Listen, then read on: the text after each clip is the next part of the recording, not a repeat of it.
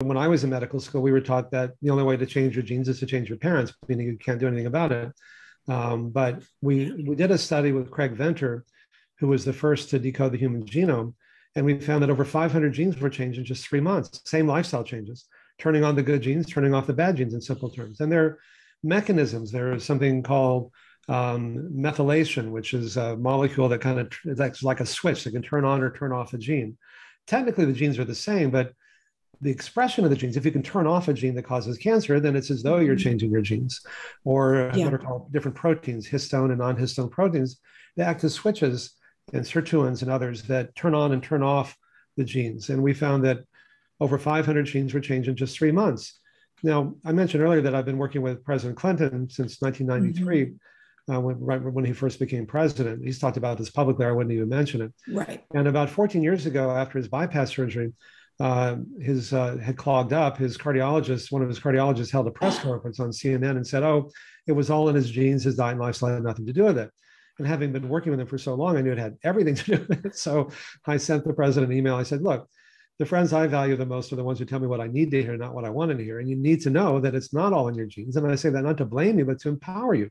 Because if it were all in your genes, you'd be a victim. And you're not a victim. You're one of the most powerful guys on the planet. And so he began making these changes, and he's still doing it. I communicated with him recently. He's getting better. And, it's whatever your politics, I think it's a great example that, especially someone who is known for eating, so much an unhealthful diet, if he can do it, then anybody can do it.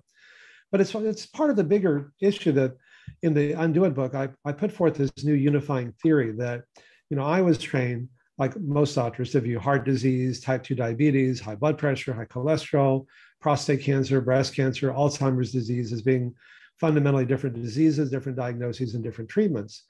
And yet we found over these 4 decades that these same lifestyle changes we've been talking about can not only prevent, but often reverse the progression of all of these different conditions. And we're still looking into Alzheimer's. And so I'm thinking like it's kind of the opposite of this whole personalized medicine trend. Like, why is that? And I realize it's because they're not so different from each other. They all share the same underlying biological mechanisms, things like chronic inflammation, oxidative stress, changes in immune function, changes in overstimulation of the sympathetic nervous system, changes in the microbiome, the 100 trillion cells in our gut that coexist with us, and angiogenesis and so on. And each one of these biological mechanisms in turn is directly influenced by what we eat, how we respond to stress, how much exercise we get, and how much love and support we have. Eat well, move more, stress less, love more.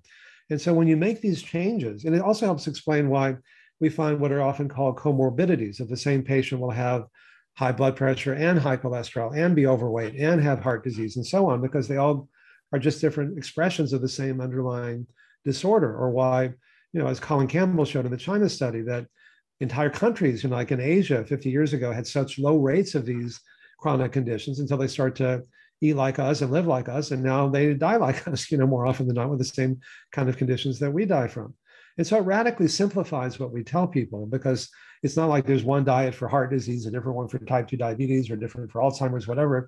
It's the same for all of them. And we're now in the middle of doing the first randomized trial to see if we can reverse the progression of early stage Alzheimer's disease, which I'm particularly interested in because my mom died of it and all of her siblings, and I have one of the ApoE4 genes for it. And, when you lose your memories, you lose everything. And unlike these other conditions, at least there are other things you can do if you've got heart disease or diabetes that have benefit, but nothing really works for Alzheimer's. They've had one new drug approved in the last 20 years, and they spent billions and billions of dollars trying to find them. And the one drug that got approved, there's a lot of controversy around, called aducanumab, because it's one study showed it didn't do anything. The other said it slowed down the rate of getting worse a little bit. About a third of people end up with brain hemorrhages, and it's $56,000 a dose and so on. And so my belief is that we're at a place with Alzheimer's very reminiscent of where we were with heart disease 40 something years ago. In other words, back then, less intensive lifestyle changes slowed down the rate at which your arteries got clogged. We found more intensive ones could actually get them less clogged over time to reverse the disease progression. Ounce of prevention, pound of cure. It's hard to reverse disease. It takes a lot to do that. And likewise, the finger study and other studies have shown that the same lifestyle, it's good for your heart is good for your brain, and vice versa. Less intensive lifestyle changes can slow the rate of getting Alzheimer's. My theory is, again, that maybe more intensive ones might stop or reverse it. So we're still recruiting the last group of patients. And if anyone out there has early stage Alzheimer's, go to our website, ornish.com. Where now we were forced to do the intervention by Zoom 2 years ago when COVID-19 hit. And to my great surprise, if anything good came out of COVID, it was learning that we could do it by Zoom as well as we do it in person. So now we're collaborating with the heads of neurology at Harvard and Mass General, at the Cleveland Clinic. Well, we soon hopefully do it at the Cleveland Clinic, but also we're doing it at University of California, San Diego, at Renown, as well as in the Bay Area, where they're recruiting and testing the patients locally, but we're delivering the intervention from our staff via Zoom. So, and then drop shipping the food to you. We're providing 21 meals a week for the entire 40 weeks of the intervention. So you can live pretty much anywhere and be eligible for the study. So I'm hopeful that we can show that. Time will tell. Whatever we show will be important, but if we can show that we can stop or even reverse it, that potentially could give millions of people new hope and new choices in an area that nothing else really is working in. So stay tuned. Yeah. I just have one specific question right on that. I'm wondering if the answer has to do in blood flow. This is like me pre-asking if I'm right. What would be the difference in a gene expression from a meal of a sweet potato and a blueberry versus a cheeseburger? Like what will that sweet potato turn off maybe in a precancerous gene? Yeah, I don't know that it's one meal or one item, but or 10 sweet potato meals or 20, just like those food differences. Yeah, well, there's something called the RAS family, RAS family oncogenes. Oncogenes are genes that promote cancer.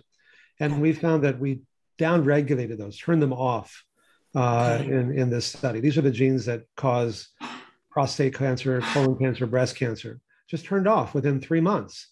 Whereas we're turning on the genes that are healing. And we also turned off the genes that cause these same biological mechanisms that we've been talking about, chronic inflammation, oxidative stress, et cetera. We're just, turned off. It's, the thing that continues to amaze me is how dynamic these changes are and how quickly people can get better or worse. We did a study with Elizabeth Blackburn, who got the Nobel Prize for discovering telomeres, the ends of our chromosomes that regulate aging.